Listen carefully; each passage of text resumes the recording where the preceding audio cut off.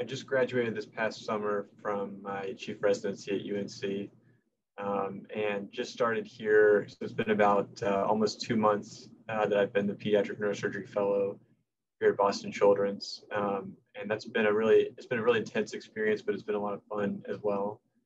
And I've been looking forward to that for a while. So I think it's been a really great experience so far. At what point in your neurosurgery residency training that you decided that you wanted to go into pediatric neurosurgery? Did you always know you wanted to do pediatrics? Kind of tell me your process, how you got on this path. Sure.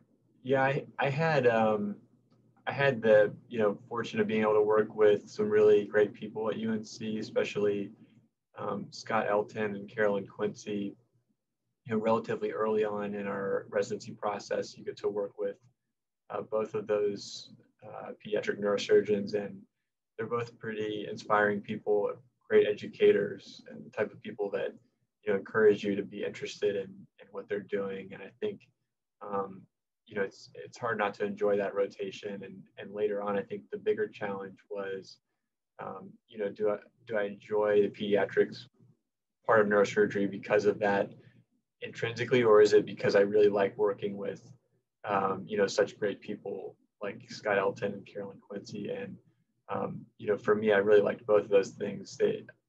Having mentorship from them has been super important, but also I enjoyed those cases, and I enjoyed dealing with that patient population and their families as well.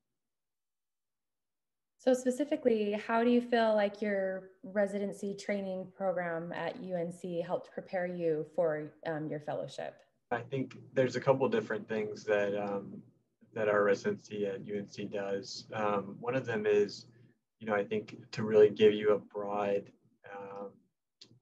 broad exposure to a lot of different types of pathology, a lot of different conditions, and give you the confidence to know that you can deal with a lot of the problems and difficult situations that you'll face with many different types of patient populations in neurosurgery, pediatrics being one of them. And I think it's not necessarily just how many cases that you're involved with. I think a lot of it is teaching you solid thought process, problem solving and critical thinking skills when it comes to surgery, and understanding how to avoid surgery just as much as how to do surgery.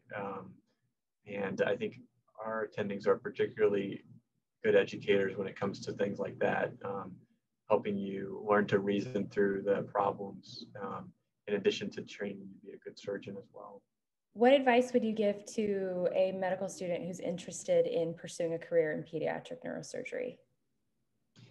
The most important thing is trying to get as solid of a foundation as you can in neurosurgical training when you're there. And so pediatrics is, for most people, a relatively small part of their whole training process, but a lot of the solid fundamentals and surgical skills that we learn to be a general neurosurgeon are certainly applicable to pediatrics in different ways. And so I think you have to really make the most of your residency training process. But certainly if you're interested in pediatrics early on, I think being able to get involved with research projects that involve pediatrics specifically can kind of help you foster that interest some more, get more exposure to the field.